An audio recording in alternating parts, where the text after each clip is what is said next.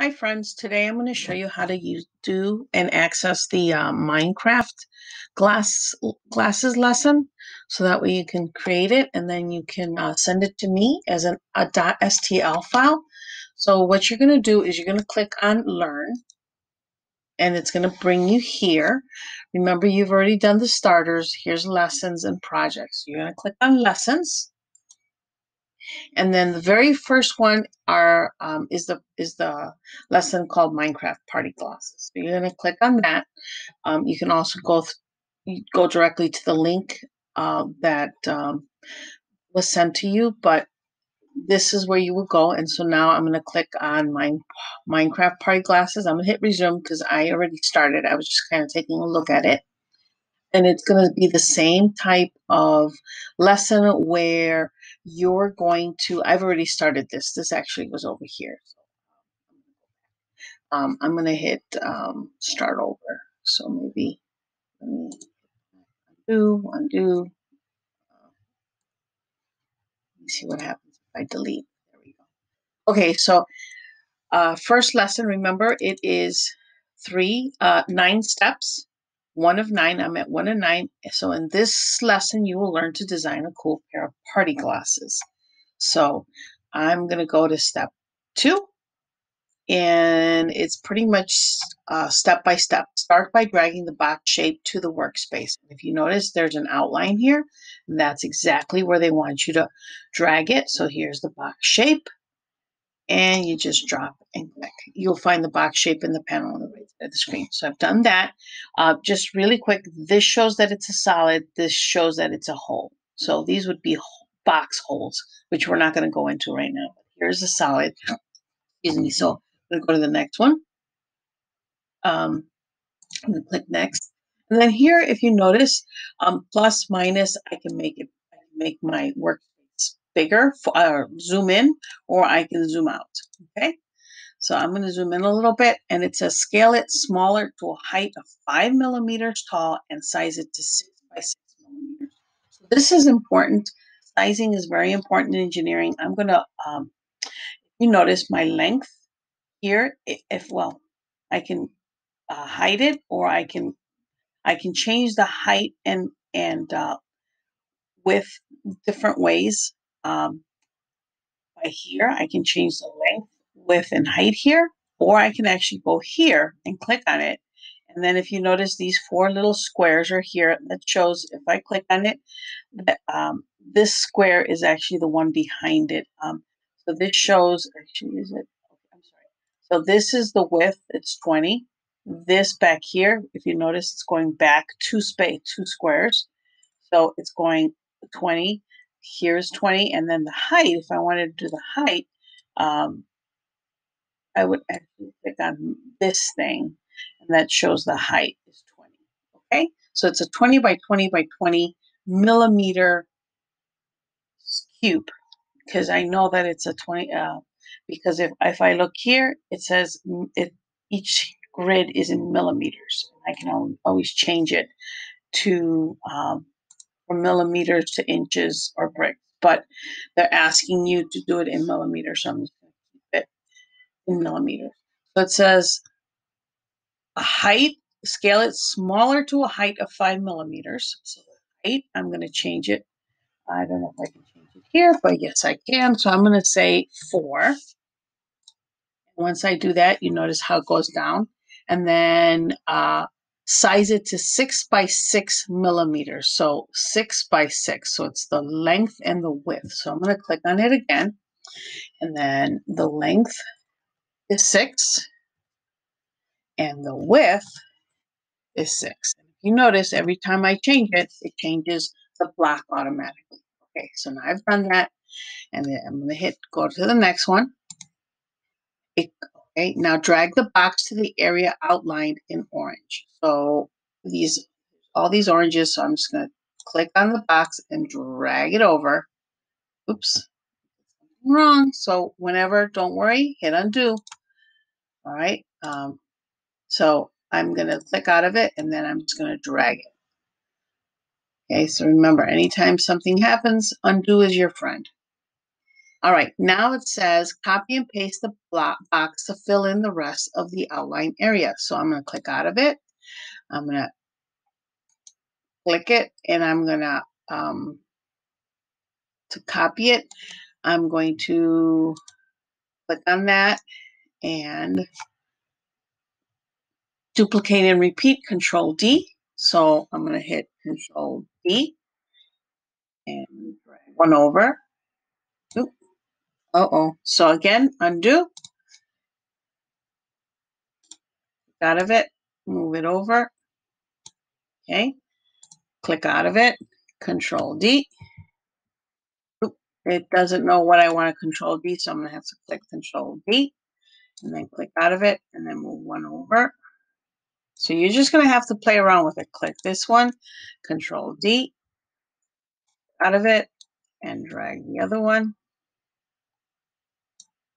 And then again, select the one I want to copy, Control D, click out of it. So now then go select it. And now I've done both of them, all 5 of them. 1, 2, 3, 4, 5. Next, scale it to 24 millimeters, 24 millimeters long to fill the area outlined in orange. So now this one, I need it to make it that big. So I'm going to click on this one, and then I'm going to grab one edge, and this is where I'm probably going to have to zoom in a little bit. So one edge and drag it out. So you got to be very careful which edge you select to drag out. Okay, so this says 23. Well, I don't want it 23. They said 24. So this is helpful because it gives you the length. So 24. And you could have done it the other way too. Clicked on the length. There we go. Okay, so now 5 of 9.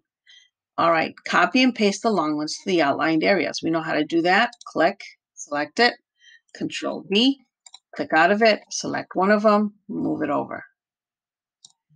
Okay, select it, Control V, click out of it, drag the other one over.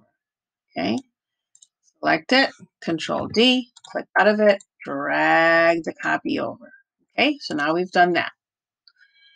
All right, what's the next one? 7 out of 9. Remember, you've got the moves. Yay. Remember the Alt button when moving a box, which I didn't do, so I don't know what that means. Anyway, let's fill in the remaining outlined area. So now we've done this. We know how to do all this, right? Because we did it already. So it's just copying and pasting. So Control D, click out of it, move it over. Does that make sense? Control D, click out of it, move it over.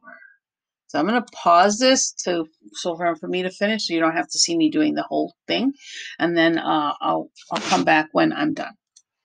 One of the things I wanted to point out that to copy multiple, select the box and hit maybe if you look, I need 1, 2, 3, 4, 5, 6, 7, 8 more. So I'm going to hit that one. I'm going to hit Control D once, twice, 3, 4, 5, 6, 7, 8.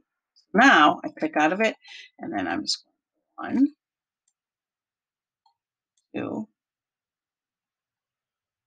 3, 4, 5, 6, 7. Oops, this one's a little bit off. 7 and 8. Okay, so now that worked. So now I just got to do the extra frames. This one, I made a copy. I brought it over, but it's not in the right place. So I'm going to use this thing to tilt or twist or rotate, not tilt, to rotate this. And then I can just bring it over to where it belongs. Okay. Do the same thing here. I think I only did one. So Control D, click out of it, rotate it, bring it over here, but it's not in the right direction. So I'm just going to rotate that and then click out of it and bring it over where it belongs. Okay, so I need this last one, Control D, out of it, move it over, and it's too big, but that's okay. I can resize it. So again, zooming in to make sure I'm grabbing the right piece and the right edge. So I'm gonna actually what I'm gonna do is move it off so I can make sure I'm grabbing the right edge. And if I have to, I might have to move it just a little bit. Oops. Zoom out a little bit. Again, remember, it's okay if it doesn't work the first time. We're okay with that. And oops, I hit. Now I'm going to click out of that and bring it down. And it looks like I have one more piece here. So Control D, out, up, and make this one smaller.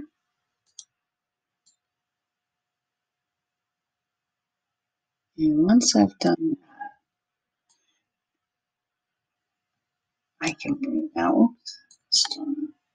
There we go. I can bring that over. There we go. So hopefully that's it's about approximately what we have. So this is, if you want to always go back to what you had before, click on Home View, the little house, and it zooms you right back out. Okay, so now we're on 7 of 9.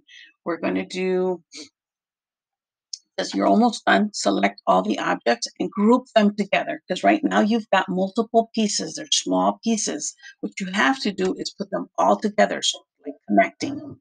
So right now they're just on top of each other, but they're not truly like fused or connected. So I'm going to zoom out a little bit and I'm going to select all the objects. To select all the objects, this is important. I'm going to start up here away from all of them, and then I'm just going to make this big box. So now if you notice, I have everything's been selected, and then I'm going to click here where it says group. That means put them together. So I'm going to hit or Control G. I'm going to click, and you're going to see the difference that they're going to be like fused or attached together. There we go. So now they're together. Although I didn't see anything. Ooh, it's like frozen. Maybe it didn't work. It's frozen. Let me see. Yes, they are connected together because now I can tell that they're connected together because the opposite command is to ungroup.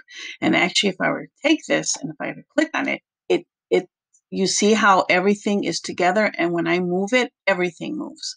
If they weren't grouped, if I selected, it would only move one box. Okay, so that is a very important process in this step. I'm sorry, flip it. And a very important step in this process. So group them together. So I am almost done.